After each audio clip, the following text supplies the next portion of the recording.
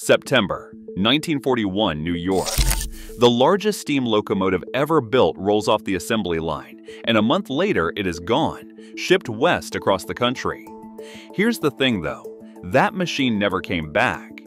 84 years and counting, the big boy stayed trapped in the American West, while its birthplace sat a few hundred miles to the east the whole time. America built a locomotive so massive that its own railroad network could not physically handle it anywhere except one mountain route in Wyoming and Utah. It was born in New York. It worked in the Rockies. It rusted in a California museum for 6 decades. And all because nobody thought to check whether the thing would actually fit on the rest of the country's rails. This is what happens when you build something too perfect. So Union Pacific had this headache with the Wasatch Mountains in Utah. The grade between Ogden and Green River ran about 1.14%, which sounds like nothing until you realize that pulling 3,600 tons up that slope meant double-heading locomotives, adding helper engines front and back, and slowing everything down. Every single climb up that mountain cost extra fuel, extra crew, extra time. The railroad wanted one locomotive that could haul the whole load alone, no assistance, and the same speed as the flat stretches through Nebraska. Otto Jabelman and his engineering team came back with a design in 3 months flat. American Locomotive Company in Schenectady landed the contract for 20 units at roughly $265,000 each.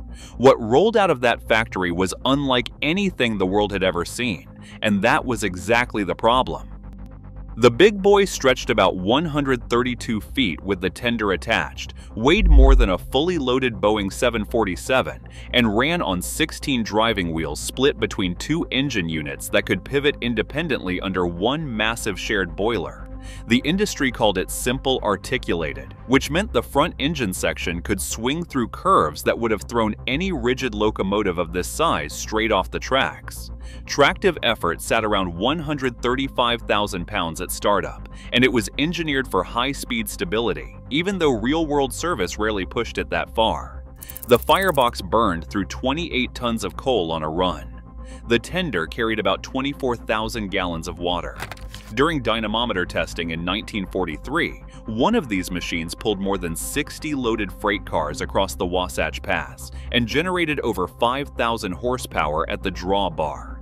Union Pacific liked what they saw and ordered 5 more, bringing the fleet to 25 locomotives total. And that's when the real issue became clear. See, a 132-foot locomotive needs a turntable of at least 135 feet to physically turn it around. You cannot just run the thing backwards forever. At some point, you need to rotate it and point it the other direction. How many turntables that size existed across Union Pacific's entire network? Only a small number, concentrated almost entirely along the Wasatch route. Cheyenne, Laramie, Green River, Ogden.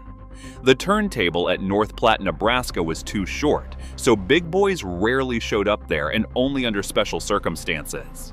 Here is the real killer. Union Pacific's track ended at Chicago. Everything east of that belonged to different railroads, New York Central, Pennsylvania Railroad, and Baltimore and Ohio, each with their own smaller turntables, tighter curves, and different clearance standards. Nobody had ever bothered checking whether a big boy could physically operate on eastern trackage because Union Pacific had no reason to send one there. The locomotive was engineered for one specific mountain crossing and accidentally became a prisoner of the very specifications that made it exceptional. And this is where it gets painful to think about. The big boy was born on the East Coast, in Schenectady in the state of New York, nearly 2,000 miles from where it would spend its entire working career. But the machine could not even leave the factory under its own steam. Number 4000, the very first big boy completed, was loaded onto reinforced flat cars and hauled dead across half the continent, a railroad term meaning it was unpowered and carried like cargo. It traveled west over multiple connecting railroads until it reached Omaha, where a small switching locomotive pulled it across the Missouri River Bridge. The boiler was fired up for the first time in early September 1941. The most powerful locomotive ever constructed entered the world as a helpless package being towed by machines a fraction of its size. From that moment forward, it would never see its birthplace again.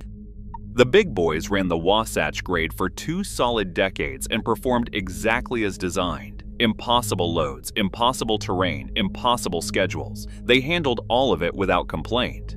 Then diesel technology matured, and the fleet got retired one by one. The last revenue run happened in July 1959. Number 4014 logged out in December 1961 with 1,031,205 miles, and it was donated to a railroad museum in Pomona, California. It sat there for 50 years while volunteers kept the paint fresh and the rust at bay. The California climate was gentle, but nobody seriously believed the locomotive would ever operate again. Restoring a big boy would cost millions, take years, and require expertise that had mostly disappeared with the steam era. In 2012, Union Pacific announced they wanted a working big boy for the 150th anniversary of the Transcontinental Railroad. They inspected all 8 surviving big boys, scattered across museum collections in 7 states, and chose number 4014 because the Pomona locomotive still had one of the best preserved boilers. 5 years of restoration work followed at the Cheyenne Steam Shop, with a complete teardown, a new firebox, conversion from coal to oil firing, and installation of modern positive train control systems. The bill ran somewhere north of $4 million. In May 2019, number 4014 moved under its own power for the first time since the Eisenhower administration, and it toured across the West and Midwest, pulling crowds of thousands at every whistle stop. But Chicago remained the invisible barrier, and the infrastructure limitations that had trapped the big boys since 1941 still existed in 2019.